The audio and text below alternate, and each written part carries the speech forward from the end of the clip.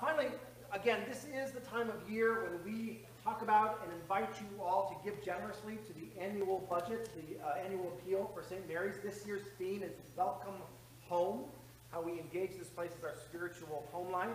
And today, I want to talk to you about the great joy and opportunity that is proportional giving. It's something I'm a big fan of, and I want you to be as well. Proportional giving is the concept of giving back a percentage of the income that you receive in your life on an annual basis to the church.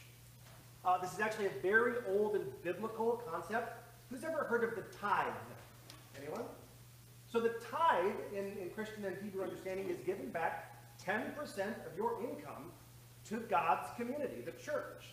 Now, for centuries, if not millennia, this has been the standard for the Christian practice. We don't talk about it in the Episcopal Church a lot. However, there are evangelical churches, even in this city, where this is like, this is like par for the course. However, I read a book, an Episcopal understanding of giving a couple years ago, that I really like how they phrased it. We're all invited to engage God through our finances intentionally through proportional giving. And those of us at limited or fixed means should be somewhere between 1% and 5%. Those of us of middling and average means should maybe shoot for 5 to 10%.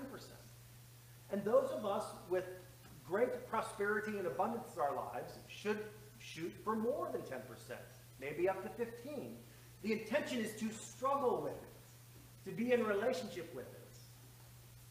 Because, believe it or not, Jesus talks more about our relationship with money than he does about prayer and social justice. Jesus knows how important our relationship with finances is. So to give you a realistic picture of this, I want to tell you quickly about my journey of proportional giving. It was my mid-20s when this was introduced to me as a concept by a priest at my church. And I started with 1% of my taxable income. Easy number to go to. If you want to use gross, great, I won't fight you.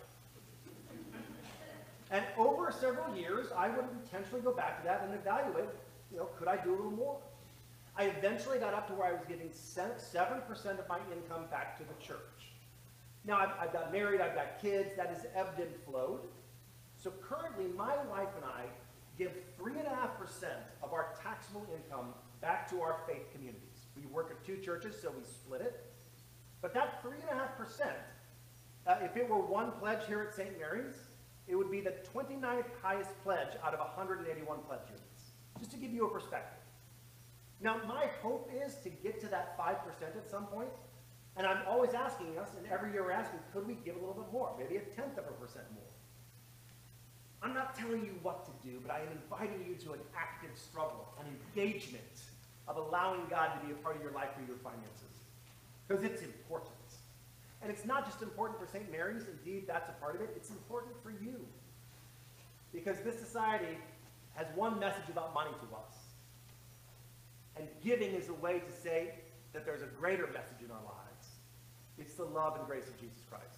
So think about that. Your homework assignment is to go home, pick your tax returns from last year, and figure out what percentage of your income are you giving to the church right now.